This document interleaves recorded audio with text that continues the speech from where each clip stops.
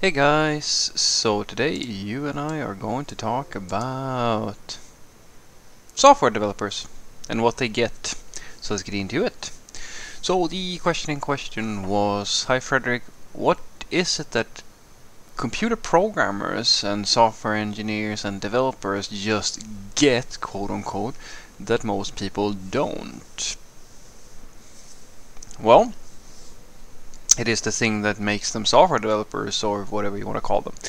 Usually the thing that software developers do better than most is that they know how to solve problems. It's that simple. It sounds very silly, but it is really the thing that they do better than anybody else. And the reason why I say that is because some people who, I mean everybody, if you ask like literally anybody in middle management or sales or like whatever, every single person in some way will say things like, well, I know how to solve problems. Yes, you do, but the thing that a software developer does, which is a lot usually more difficult than what other people mean when they say that they're good at solving problems, is that the literal job of a software developer is to understand a person or a process or something that's going on to the point where they can create a code abstraction or something like that. They can create a system that solves that problem. And that is not in the job specification of of most people. It's very rare, in fact, that I find that anybody you talk to has any idea of how to solve issues within the IT space. Like they can, because of course, I mean, if it's code, it's very difficult for you to understand what's going on. In a similar way, for me as a software developer, I don't really know what type of medicine is out there in the world and what type of things one might need to know in order to cure certain illnesses or things like that. But in a sense, I would want to go one further, and I would say that this is the trademark of an engineer. Any engineer, doesn't matter who it really is. Really good, like the essence of engineering is to make solutions to problems, and that is the thing that that's what makes you an engineer. You can be many types of engineers, but fundamentally that's the long and the short of it, and software developers are no exceptions. It's just that for a mechanical engineer, as an example, well,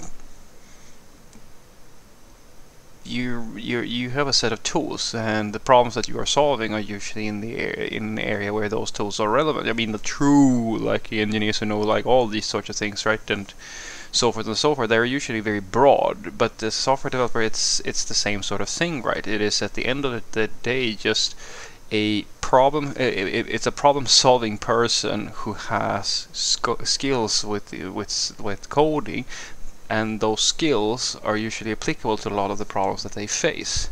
And as I said, most people don't actually know how to do any of this sort of stuff. Like I work with people, guys, where most of my day, it really is most of my day, is to sit and talk to people who can explain their job to me. They can explain to me what problems they have, and they can explain what could be better, etc., etc. But the what could be better part is usually very tricky for a lot of them, and many of them have no idea how to actually work in a more effective manner.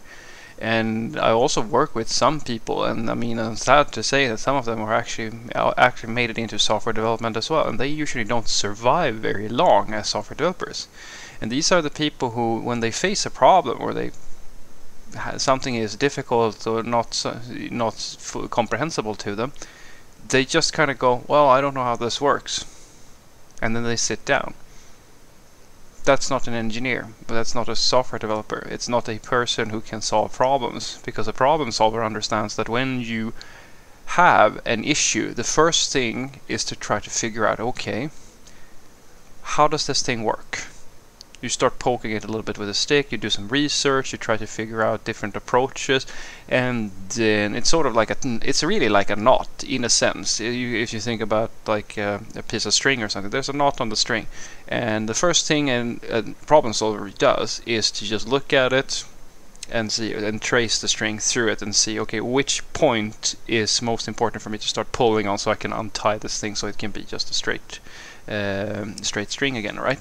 That is the thing that software developers, in my opinion, they really do better than practically and than most people, with the exception of like these, as I said, other engineers or people who are actually in the space. They're in the business of inventing solutions to other people's problems.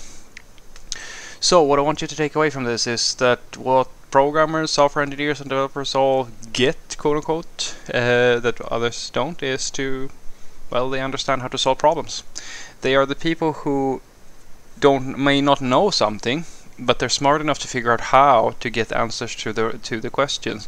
Then usually when they're really good at this stuff, they get to a point where they seamlessly understand other people's difficulties. There's a lot of that, guys, in my line of work, where you sit and talk to stakeholders, so you go to meetings with them, and then you just listen to the customer explain, okay, we're trying to do this, so we want to do that, or we have this really, really bad issue, and then you raise your hand and you just mention maybe you could do it this way or that way, and see what the customer says. And usually, if you're good at this sort of stuff, they sort of start going, oh, could you do it that way? Or yeah, that would be pretty cool, could we try it? And so forth and so forth. And then you're off, and now all of a sudden you're now inventing a solution to their problem.